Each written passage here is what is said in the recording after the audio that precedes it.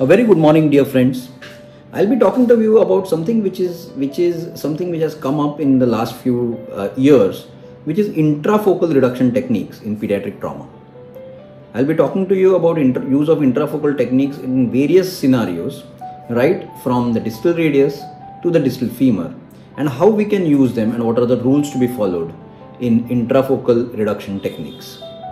So the commonest scenario for use of intrafocal technique is the displaced lower end radius fracture in a slightly older child who has a grossly displaced fracture with median nerve symptoms. The typical method is the Kapandji intrafocal technique. So you see this where you put a thick K-wire in the fracture site and lever it out and then pass that same wire into the proximal segment. So you can see this is how it has been attempted. I have first used a 1.8 mm wire, but you can see that it is bending. So that is the mistake which we did, that it should be a thick enough wire. So you use a thick 2 or 2.5 mm K wire, and you can see that in a jiffy this gets reduced. Always remember, enter from dorsally.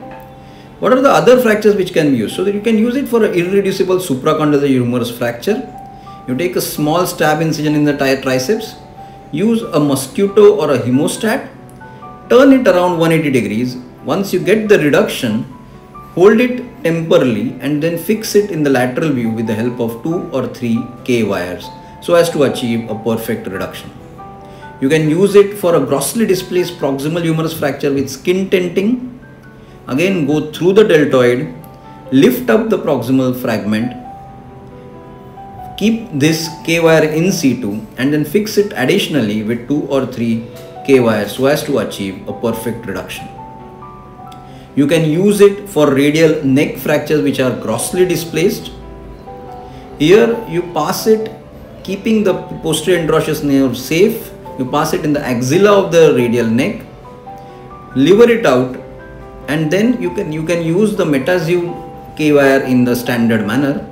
A displaced lower end femur also can be treated in the same manner. You can see that it has been taken through the rectus.